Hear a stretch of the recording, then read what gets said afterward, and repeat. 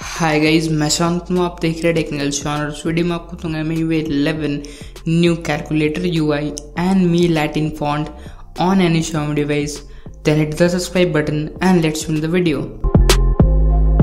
MIUI 11 में मी calculator में काफ़ी दिन बाद अपडेट आ रहा है, जिसमें कि आपको पूरा मी कैलकुलेटर का UI चेंज हो गया और आपको काफ़ी न्यू लुक और फ्रेश लुक मिलने वाला है। इसमें आपको कुछ नया फीचर्स भी मिल रहा है। तो अगर आप उसका देखिएगा अभी UI में, तो पहले जो आपका आइकन्स थे ये आपका काफ़ी बड़ा था, तो अभी आपका जो आइकन यहाँ पर छोटा कर दिया गया, मिनिमल बना दिया गया। और अगर आप उसका देखिएगा तो इसमें आपको न्यूमेरिक सिस्टम आपको मिलने वाला है, जिसमें कि आपको डेसिमल, बाइनल, हेक्साडेसिमल ये सब सभी आपको मिलने वाला है, जिसको कि आप डायरेक्टली कन्वर्ट करके इसको भी आप मतलब कैलकुलेट कर सकते हैं। मी कैलकुलेटर में पहले आपका ये ऑप्शन नहीं था, अभी आपको ये ऑप्शन मिल गया है। और अगर आप उसका देखिएगा तो डॉलर में जाइएगा तो उसमें आपको मतलब कि GST का ऑप्शन मिल जाता है। पहले आपका GST भी नहीं था, तो अभी आप GST भी काउंट कर सकते हैं डायरेक्टली आप मी कैलकुलेटर का ऑफिशियल ऐप से, जिसमें कि 3%, 5%, 12%, 18 और 28% का ऑप्शन आपको मिल जाता है, जिसमें कि आप डायरेक्टली GST भी काउंट कर सकते हैं, जो कि काफ़ी यूजफुल है। क्योंकि अभी आपका सभी कुछ में रेस्टोरेंट जहाँ भी आप जाएगा तो आपको GST अप्लाइड देखी जाएगा। देखिए जैसे कि अभी आपको बाइनरी, ऑक्टा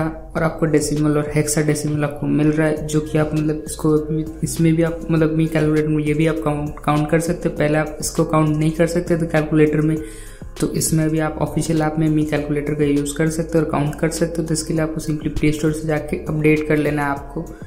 और अगर आप उसका देखिएगा तो लिंक भी आपको मिल जाएगा डिस्क्रिप्शन से। और अगर आप जाइएगा फॉन्ट में, तो आपका जो मी लैटिन है, मी लैटिन प्रो, ये आपको ऑफिशियली नहीं मिलता था आपका मतलब कि स्टेबल रॉम में, तो अभी आपको डायरेक्टली मिल जाएगा, जो कि आप यूज़ कर सकते हो। देखिए जैसे कि मी लैटिन प्रो अभी आप डाउनलोड कर सकते हो फ्री डिजाइनर स्टूडियो। तो सिंपली आप सर्च कीजिए मी लैटिन प्रो, या लिंक इसका भी मिल जाएगा डिस्क्रिप्शन से, डायरेक्टली अप्लाई कीजिए।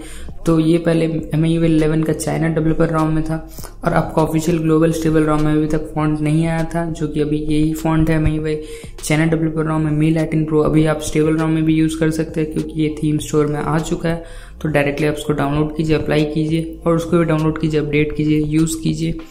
और अगर आपको ये वीडियो अच्छा लगा तो प्लीज़ वीडियो को लाइक कीजिए और शेयर कीजिए अपने MIUI 11 यूजर्स के साथ या फ्रेंड्स के साथ। मैं मिलता हूँ नेक्स्ट वीडियो में। Till then bye.